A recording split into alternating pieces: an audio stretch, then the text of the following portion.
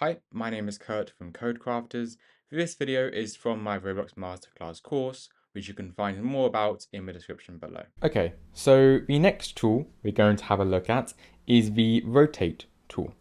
Now, this one allows you to rotate your parts.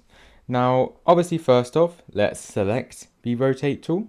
So make sure when you go over to Tools, I've actually got it already selected here, but make sure that your Rotate tool, you left click it to select it, okay?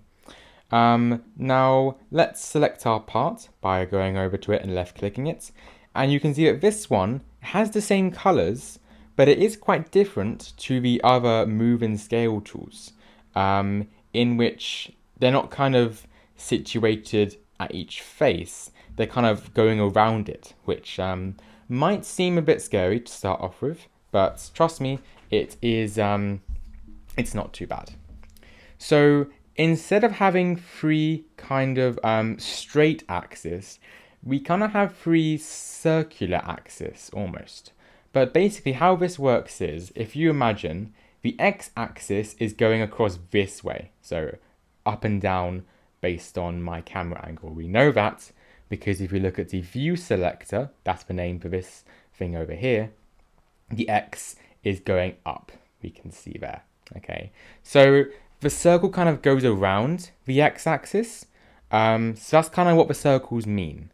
So even though it's not directly on the axis, it's circling around it. So it still means if I was wanting to rotate along the x-axis, I would still use the red circle going around it there. Okay, so let's hover over that red circle, and we can see that we have some little things come out here, and they basically show you how much you can rotate at once. So if we move across to the first one, you can see it rotates that amount there. We move it across again, it rotates that amount there. Now I'm going to get a bit mathsy here. You probably already know that a circle contains 360 degrees, okay?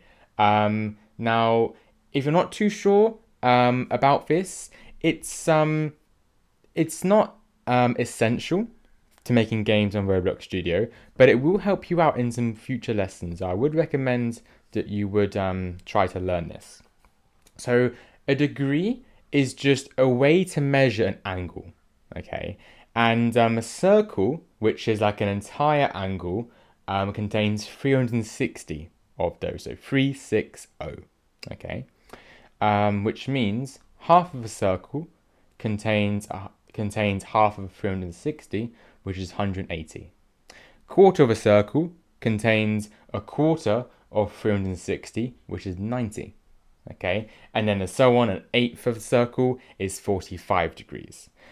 This has been split up into 8 parts, so actually we're rotating by 45 degrees each time, okay?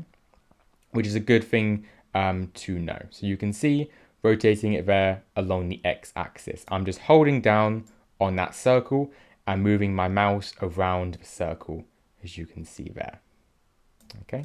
I can do the same for the y-axis, which is going vertically.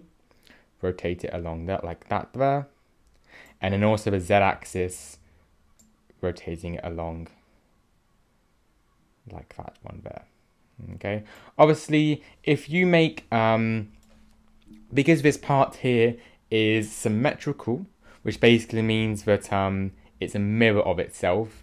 For example here, everything left of the blue circle is the exact same as everything right of the blue circle. So that means if we rotate it, let's say along the y-axis here by 180 degrees, half a rotation, it looks the exact same, okay? However, if your object had some images or some textures or other stuff going on, it might look a bit different, okay?